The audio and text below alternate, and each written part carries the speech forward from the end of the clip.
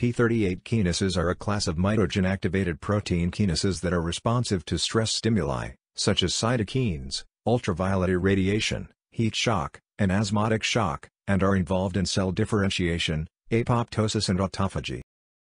The P38 pathway is the third major signaling cassette of the mitogen-activated protein kinase, MAPK, signaling pathway. It functions in the control of apoptosis and the release of cytokines by macrophages and neutrophils. The pathway takes its name from the family of P38 kinases, which are the MAPKs that interact with the final effectors. The P38 family members possess a TGY motif in the activation segment. Like J&K pathway, P38 signaling are strongly activated by environmental stresses and inflammatory cytokines. Its activation contributes to inflammation, apoptosis, cell differentiation, and cell cycle regulation. Mammalian P38 mitogen-activated protein kinases, MAPKs, are activated by a wide range of cellular stresses as well as in response to inflammatory cytokines. There are four members of the P38 MAPK family: P38 alpha, P38 beta, P38 gamma and P38 delta, which are about 60% identical in their amino acid sequence but differ in their expression patterns, substrate specificities and sensitivities to chemical inhibitors. A large body of evidence indicates that P38 MAPK activity is critical for normal immune and inflammatory response. The distribution of these P38 kinase are different. P38 alpha, P38 beta 1, P38 beta 2 are extensively existed in various of cells and tissues, while P38 gamma is only existed in skeletal muscle cell and P38 delta is mainly existed in glandular tissue. The P38 pathway can be activated either by different receptor or by various environmental stresses such as osmotic, redox or radiation stress. For example, one of the CDC25 enzymes activated by UV irradiation that control cell cycle progression. The primary MAPKs for P38 modules are MKK3 and MKK6, and the MAPKs include MLK2 and MLK3, MEX, ASCs, TAC1, and Tau1 and Tau2. Important substrates in P38 signaling include the downstream kinases MK23, PRAC, and MSK1 and MSK2, as well as various transcription factors. The signals are transmitted by induction of a complex network of signaling molecules that often results either in activation of small GT polymerase such as RAC and CDC42, or sometime via interactions of adapter proteins. These two processes then induce activation of protein kinases at either the MAPK or directly the MAPK tiers of the P38 cascade. This large number of MAPK tier kinases transmit their signals to a much smaller number of MAPKs, phosphorylating them on SER and THR residues at the typical SER/THR motif in their activation loop. The main MAPK of the P38 cascade are MKK6 and MKK3. The next tier of the cascade is composed of several P38 kinases which are all activated by phosphorylation of the THR and THR residues in the THR-GlyTR motif in their activation loop.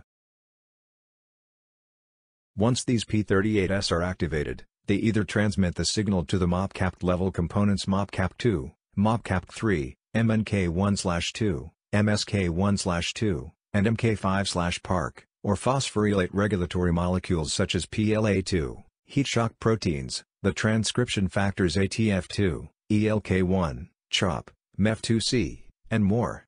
P38 MAPK controls progression of myoblasts differentiation at multiple levels, transcription factor activity, chromatin remodeling and turnover of mRNAs encoding certain regulators of muscle differentiation. Another role for P38 alpha that was first elucidated is its involvement in chemotactic cell migration.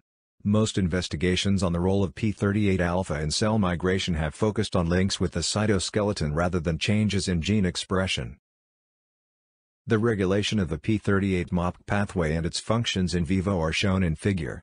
Most of the studies have focused on P38 alpha, establishing its implication in tissue homeostasis and several pathologies from inflammation and the immune response to cancer, heart and neurodegenerative diseases. A strong link has been established between the P38 pathway and inflammation. The activation of the P38 pathway plays essential roles in the production of pro-inflammatory cytokines, IL-1 beta, TNF-alpha and IL-6. Abundant evidence for P38 involvement in apoptosis exists to date and is based on concomitant activation of P38 and apoptosis induced by a variety of agents such as NGF withdrawal and phosphorylation. Overexpression of P38 in yeast led to significant slowing of proliferation while treatment in mammalian cells with P38 alpha, beta inhibitor Sb200 slowed proliferation as well. In addition, P38 has been implicated in G1 and G2/M phases of the cell cycle in several reports. P38 act as a kinase involved in a wide range of complex biologic processes, such as cell proliferation, cell differentiation, cell death, cell migration, and invasion. The dysregulation of P38 levels in patients play an important role in advanced stages and short survival in cancer patients. P38 plays a dual role as a regulator of cell death, and it can either mediate cell survival or cell death depending not only on the type of stimulus but also in a cell type specific manner. In addition to modulating cell survival, an essential role of P38 in modulation of cell migration and invasion offers a distinct opportunity to target this pathway with respect to tumor metastasis. The pathological hallmarks of Alzheimer's disease, AD, are the accumulation of extracellular plaques and intracellular neurofibrillary tangles that are composed of filaments polymers of beta amyloid and the neuronal microtubule-associated protein tau, respectively. It has been proposed that elevated levels of beta amyloid in AD brain induces microglial activation and consequent release of pro-inflammatory cytokines induced by the P38 MAPK pathway, which may contribute to the development of this pathology together with other disorders such as neuronal injury, trauma, ischemia and accumulation of oxidants with brain aging.